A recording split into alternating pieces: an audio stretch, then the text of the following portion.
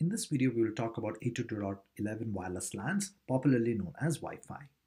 Now, 802.11 is the technical standard for Wi-Fi, and there are a number of versions like A, B, G, N, and so on and so forth. The most latest version of Wi-Fi is 802.11ax. Now, how do these standards differ? They differ typically in the spectrum that they use. For example, 802.11b, G, and N all use 2.4 to 5 gigahertz, the unlicensed spectrum.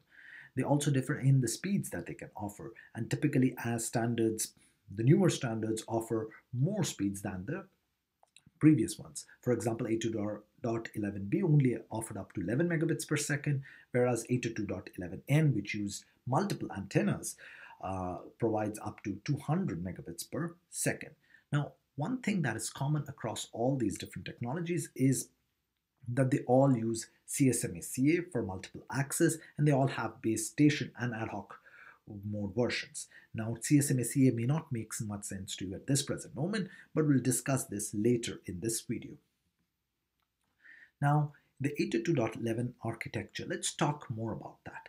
So first, we have the wireless hosts, which are your typical smartphones or Wi-Fi, which connect to the base station. Now, the base station in Wi-Fi network is the access point. Now what we have is a basic service set or BSS. It is also known as the cell in infrastructure mode, and what it contains is basically the wireless host, your smartphones, laptops, any other device which connects to your access point using the Wi-Fi network, and then the access point itself. Now, the next component of an 802.11 network are the different channels and how the different hosts associate with the access point using these channels. Now, I'll talk to you about 802.11b, though it's an older standard, but it's much of the things that I discussed today are also valid in today's newer Wi-Fi versions. Now, 802.11b was divided into 11 channels, and the entire range from 2.4 gigahertz to 2.485 gigahertz was divided into these 11 channels. Now, if you're an AP admin, what the AP admin has to do is to choose the frequency to which this particular AP will be tuned into. Now, the way an admin chooses these different frequencies for the different access points in a building are to choose these channels such that neighboring access points have less interference as possible. Now, if you're a host, which is a laptop or a smartphone, it has to connect with one of these access points. Now, as soon as you enter the network, by you I mean the host, what it does is it scans these channels and it listens for some beacon frames to understand if there is an access point nearby. Now, these beacon frames, what they contain are the access point's name, which is the SSID, and the MAC address. Now, when a host enters into this Wi-Fi jungle, it might actually receive a bunch of beacon frames from different access points. Now, once it receives all these beacons, what the host must do is it must choose the access point with which it has to associate with. Now, this access point may require some kind of authentication, and we'll talk about authentication in a bunch of later videos. And once the host has been authenticated, usually what the access point does is it runs DHCP, and if you recollect from previous videos, DHCP is used to get an IP address, and then the host can get connected to this access point or is in the access point subnet, and it can send packets to the greater internet. So now let's see how a host actually connects to an access point. So first, when a host arrives, there are two approaches that it can adopt. One is passive scanning, and the other one is active scanning. Now, in passive scanning, what happens is the beacon frames are constantly sent from the APs or the access points. Now, when a host arrives, if you look at the figure, it receives two beacons, and that is marked as 1 from access point 1 and from access point 2. Now, This host then has to choose which access point it wants to connect to. Typically, hosts would connect to that access point to which they have the best signal quality so that they have better data rates. So let's assume that access point 2 has better signal quality than access point 1, and hence host 1 connects to access point 2. So to do that, what it does, it sends a request association request message, which is marked as 2 in that figure, and once the access point receives this association request message, it sends a response saying that you have now been connected to this access point. This is what happens in passive scanning. Now in active scanning, the opposite methodology occurs. So when a host enters into a network, it sends out this broadcast message saying that it is here and it wants to connect to this Wi-Fi network.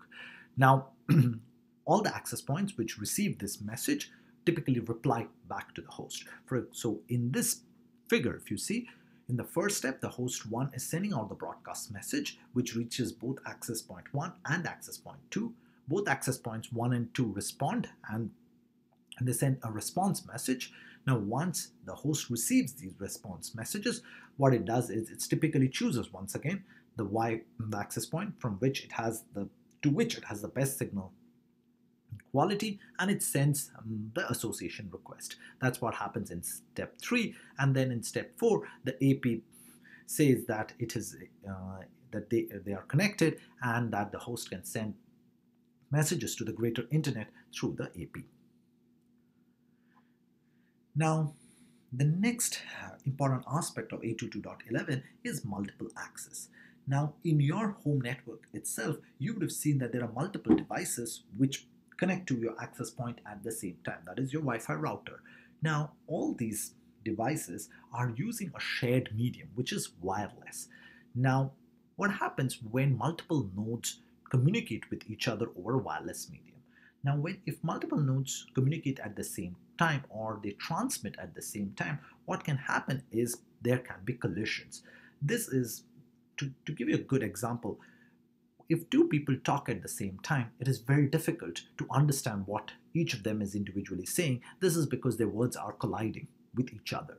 So to avoid these kind of collisions, what is typically used is CSMA. Now, what is CSMA? CSMA is the acronym for Carrier Sense Multiple Access, and what it incorporates is basic common sense.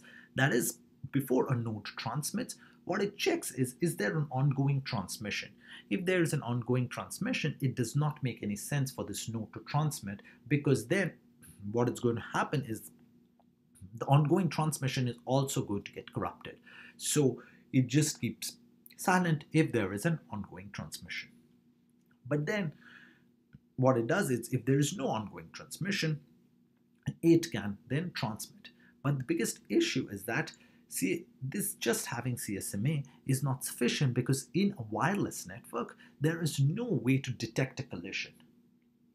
This is because signals are very difficult to receive and they are weakened due to a whole bunch of factors that happen in the environment, and hence the receivers are not well equipped to detect collisions. So what would a node do if it cannot detect a collision? Say a collision happened and a node does not even know that a collision has happened, then it wouldn't even transmit the same packet again, and this is not acceptable. So to do that, the goal is to have avoidance, which is and the protocol is CSMA-CA, where CA stands for collision avoidance. So let's try to understand this particular multiple access protocol. So in CSMA-CA, what the 802.11 sender does is, if the channel is idle for a diffs, which is a small period of time for which it senses the channel, then it can transmit the entire frame.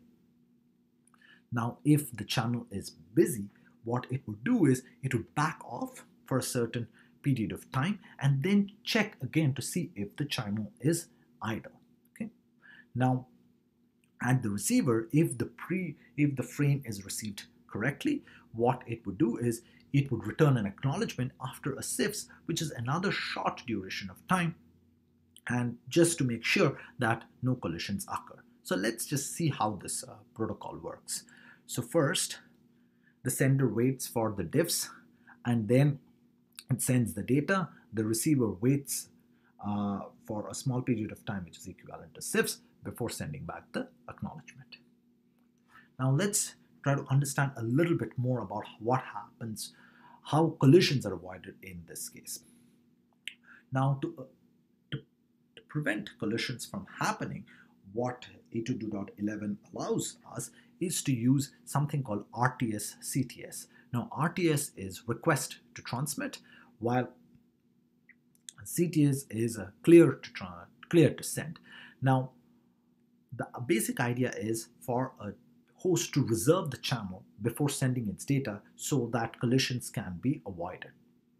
So let's see how this RTS-CTS actually works.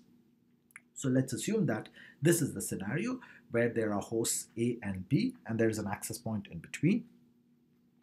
What host A and host A want to do is they both have data that they want to send. So they first, before sending the data, they want to reserve the channel. So let's assume that both host A and host B send this RTS. Happens that there's a collision because they both transmitted at the same time, and the AP cannot decode the messages that were sent by A and B.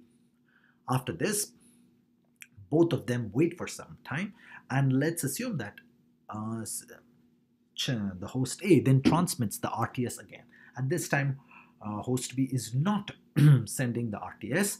Now, what happens is the AP receives this RTS, and if you follow the green bar, you can see that it's slowly fading. So what it signifies is this RTS message sent by A does not reach B.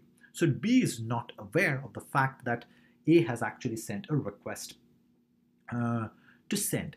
Now when the access point receives it, what it sends is this CTS message saying that A is clear to send. This message is received by both A and B. Now B knows, because it receives a CTS for A, that it knows that A has the channel and it would refrain from sending its RTS, which is it wants to have the channel till A is transmitting. So now after this, A has the channel, so it transmits the entire data, and after the data has been transmitted to the access point, what the access point does is it basically sends an acknowledgement saying that the data has been correctly received. Now after this, B is now free to send another RTS message to get hold of the channel again. So this is how RTS-CTS works in CSMA CA, and with the use of this RTS and CTS, collision avoidance is ensured in an 802.11 network. There's a last thing that I want to talk to you about in 802.11 is addressing. Now, in an Ethernet, if you remember, there were only 2 MAC addresses. But here in 802.11 frame, there are 3 MAC addresses. The first address is the MAC address of the wireless host or access point, which is about to receive this frame. And the second address is the MAC address of the wireless host or AP, which is transmitting the frame. And the third is the MAC address of the router interface to which the AP is attached. So let's see why we need these 3 addresses in an 802.11 frame, whereas in an 802.3 frame, that is Ethernet, we only required 2 addresses. So let's look at this particular example. So now host A is sending a frame.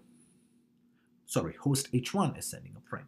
So what happens is, in the first address, it has the address of the AP. The second is its own address, which is H1's MAC address. And in address 3 is the MAC address of the router. Now, H1 is going to communicate with the router R1 using this access point. Now, the router is connected using a wired link to the access point, whereas the link between H1 and the access point is wireless. So there is 802.11 technology in the wireless link, and there is Ethernet on the wired link. So this wireless link is sitting, or this wireless access point is sitting in between the host H1 and the router R1. Now when the access point receives this message, what it does is it constructs an 802.3 frame, and what it does is it puts the R1's MAC address as a destination address and the host's MAC address, that's H1's MAC address, as the source address. Therefore, this router R1 is oblivious of the existence of the access point, and what the router believes is it is directly connected to H1.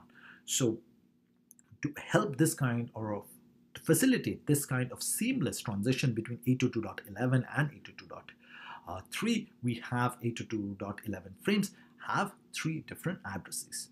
With this, I'll conclude this